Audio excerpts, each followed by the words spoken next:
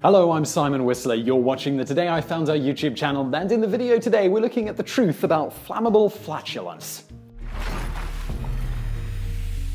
Contrary to popular belief, it is probably not methane that is leaking from the behind of a reckless bro when he tries to light his fart on fire, known as pyroflatulence. Rather, it's more likely primarily hydrogen.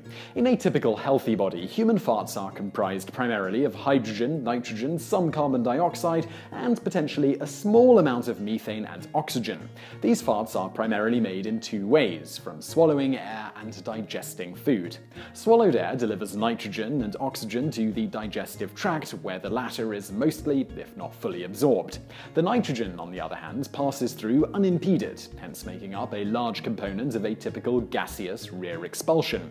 Nitrogen, however, is not flammable, which is a good thing as it makes up about 78% of the Earth's atmosphere. The remaining gases in farts, which also may include a small yet extremely potent amount of hydrogen sulfide, think the rotting egg smell, are generally byproducts of the fermentation and other actions that occur when microbes in the gut feast on fiber and the like in the diet of the host. These microbes include certain bacteria as well as primitive forms of life previously thought to be bacteria called archaea. The hydrogen sulfide, and methane produced by these microbes can all be lit aflame, and as such a typical fart will burn yellow or orange, with the flammable part mostly being hydrogen in this case. If, however, the fart has a blue flame, this is usually attributed to the expulsion having an unusually high methane content. Methane in any measurable amount in most people's farts is not terribly common, with only about 1/3 of humans having measurably significant amounts of it in their farts. Even then, in one small study, looking at only 10 people's farts and experimenting around with their diets a bit during the study, it was found that those who did have measurable amounts of methane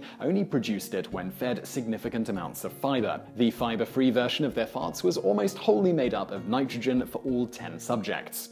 With the fiber version, the average fart contained only 3.6% methane. The bulk of these individuals' farts was made up of hydrogen 51% and nitrogen 30%. Why only some people produce methane in their farts isn't entirely clear, though at least in part it is to do with what microbes call one's intestines home. So far, only 3 microbes have been identified as methane producers in humans. Scientists have identified a few factors in predicting if a person is a methane producer, and one of the most important of these appears to be where you live, although it isn't clear if genetics plays a role here in some other way. For example, while 77% of Nigerians and 87% of South Africans produce methane, only 34% of Norwegians and 35% of those who live in and around Minneapolis do so. In addition, adult women are more likely to produce measurable amounts of methane in their farts, and young children are less likely to do so.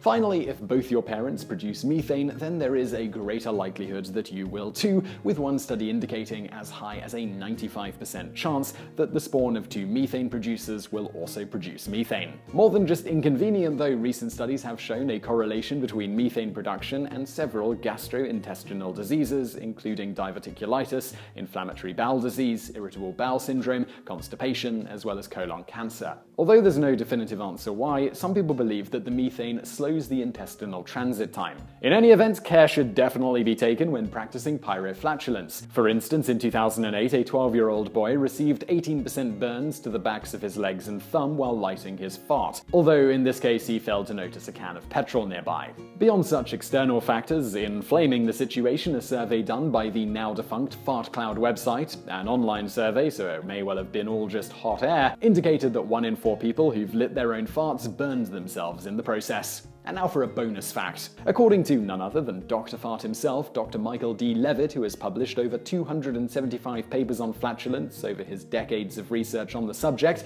and who is generally considered the world's leading expert on farts, women's farts consistently smell worse than men's. Why? Because women's farts generally contain higher concentrations of hydrogen sulfide than men's.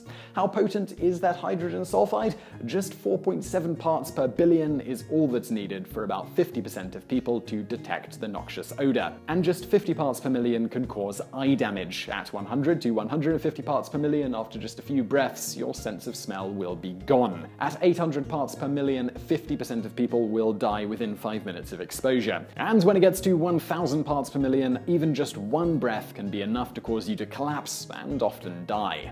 So I really hope you found that video interesting. If you did, please do hit that thumbs up button below, and don't forget to subscribe if you haven't already for brand new videos just like this every day of the week. Also, over there on the right, a couple of other videos that you might enjoy if you enjoyed this one, and thank you for watching.